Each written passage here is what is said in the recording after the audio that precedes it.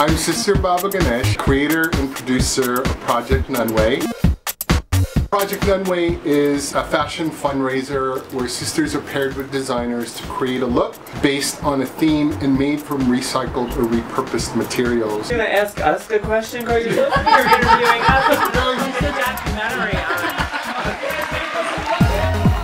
on This week on Project Nunway. Let's see how Jane's design is coming along. Have some flowers, girl. Thank you. Let us tell you the idea. Yeah. I'm a spaceship captain, so That's totally I cool. have a military uniform for some whatever the military is in the future. The stage design is going to be of a spacecraft. I did not know that. The narrative skin of all of it is that we're going on a transcendental journey. And you and Roma will be leading everybody on this journey. Oh God, I love it. Right. So the jacket is going to be one of those fitted military kind that have the belt and stuff. And it's white because bad guys wear white. And then Louise came up with the idea to do this futuristic sleeve. We need some kind of captain's hat. We may use that, but we have to figure a way to alter it. Oh yeah, and we got gigantic shoes. So the lights are going to be all over.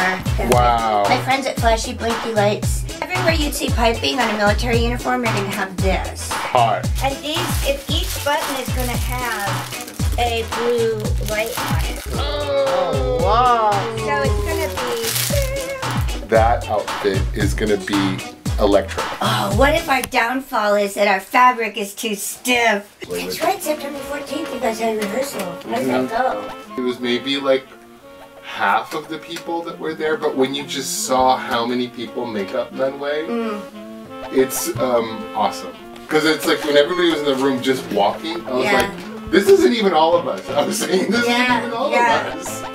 When Joelle said it was Dissident Futures, I almost like pooped my pants. I was so excited. Because I love the future! Basically, we're putting this amazing fashion show, which you already know, if you've been to it, people come dressed up already, in the middle of a big exhibition. So we are going to become the art that evening. I was really delighted that Joelle decided to take on the dissident future kind of theme for this year's Nunway. I know how much work goes into it and how many people are committed to making sure that that event is incredibly successful. Project Nunway is happening at the same time as the Dissident Futures exhibition is open and is also operating in coincidence with the Future Soul think tank, right? This is the cohesion, this is the collision of all these curatorial impulses. I've been really pleased to hear him talk about how some of the designers have taken the exhibition very seriously and that they've been learning more about some of the artworks in the exhibition and will be making some of those designs sort of in conversation with artworks in Dissident Future. We are a place to cohere a bit of anticipation of what might be.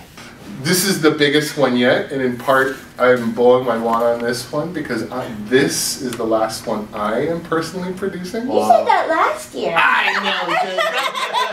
know, don't give me away.